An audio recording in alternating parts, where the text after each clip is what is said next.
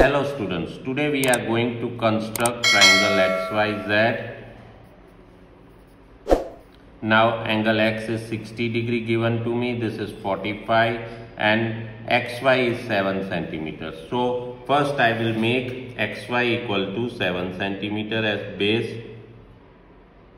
Now on this I have to draw 160 degree and 145 degree. To draw 60 degree I will take any radius and draw a semicircle and give one cut to that with the same radius.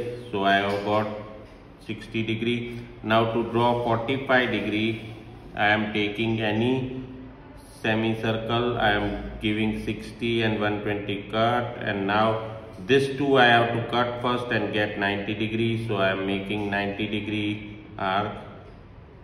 Now 90 degree I will be bisecting to get my 45 degree. So this line only I am making that much only because I want a small part of that. Now with 90 as center one arc and with 0 degree as center one arc.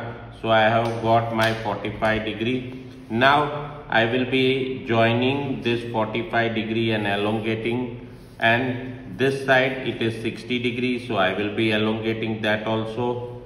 So I have got my triangle XY as 7 centimeter, angle X is 60 degree, angle Y is 45 degree.